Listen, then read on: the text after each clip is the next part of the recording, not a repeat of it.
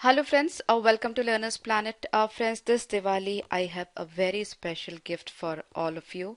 Those who are appearing for aspiring for competitive exams like bank exams, SSC CGL, Common Entrance Test, CMAT and any other competitive exam. So I have a huge collection of video lectures that's available on Google Play Store that you can see over here. Android app for competitive exams. Here I have 400 plus hours of free videos and more than 700 full-length videos are there, and that is a free gift from the team Learners Planet to all the aspirants. Subjects we have covered up as are Quant Basic, Advanced Data Interpretation, English Grammar, Verbal and Non-Verbal Reasoning. The lectures are available in Hindi and English, both the mediums. So you can install the app. Here I have given the link also, and in fact you can just write down the name of the app, Learners Planet Competitive Exams, and in the description section also I'll be providing the link to download to install the app. So you can install the app, you can go through the videos, and if you have any doubts, any queries, that you can mail mail me, Alka at learnersplanet.com. You can mail your subject related, topic related queries, and in the feedback section of the app you can share your valuable feedback as well. Okay, so I hope this app will be really helpful for all of you. So just install it and give us your feedback.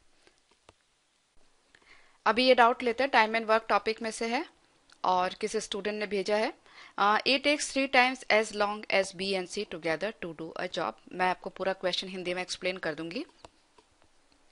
A, B और सी कोई भी काम करने में जितना दिन लगता है, ए को उसका 3 गुना टाइम लगता है. ठीक है, बी और सी मिलके कोई भी काम समझो एक्स डेज में करते हैं. Just a moment.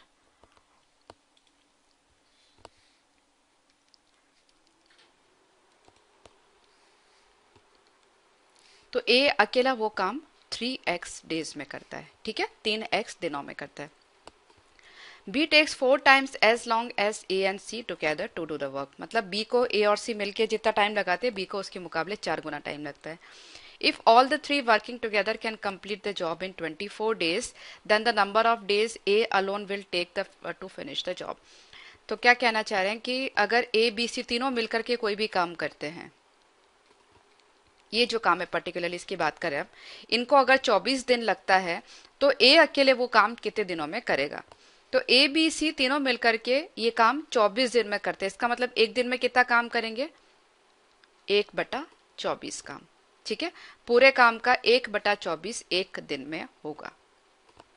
ठीक है, अब बी और सी को मिलाकर के वो काम करने में x दिन लगता है, तो एक दिन में बी और सी मिला के कितना करेंगे? 1/x काम. ए उसी काम को 3x डेज में पूरा करता है, तो ए एक दिन में कितना काम करेगा? 1/3x. और एक दिन में कितना काम हो रहा है? 1/24, 1/24. इस इक्वेशन को सॉल्व कर लेते हैं. 3/3x और 4/3x is equal to 1/24. So x is equal to 32. ठीक है, 32 दिन. इसका मतलब B और C मिलाकर के वो काम अगर दोनों करते हैं तो उनको 32 दिन लगेगा. तो A को वो काम करने में कितना दिन लगेगा? 3x, मतलब कि 3 × 32 मतलब कि 96 दिन. ठीक है, हमको क्या पूछा? ए अकेले को कितना टाइम लगेगा, तो ए को कितना टाइम लगेगा? 32 × 3 मतलब कि 96 डेज मतलब 96 दिन. ठीक है, तो सिंपल था. आई होप आपको समझ आ गया होगा.